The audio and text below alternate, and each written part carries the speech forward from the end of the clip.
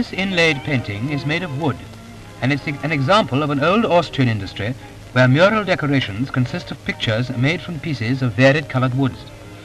When the thin wood has been chosen for a particular part of the picture, a tracing is pasted on and flattened under pressure.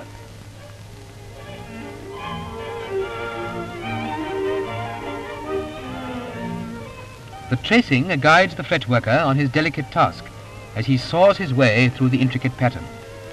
With such thin wood and fine designs, a slight deviation from the pattern spells ruin. The tinting is obtained with hot sand, which chars the edge and gives the desired effect.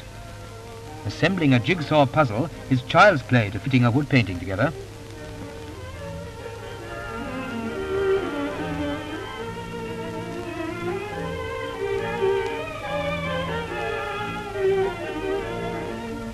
And now some finished pictures.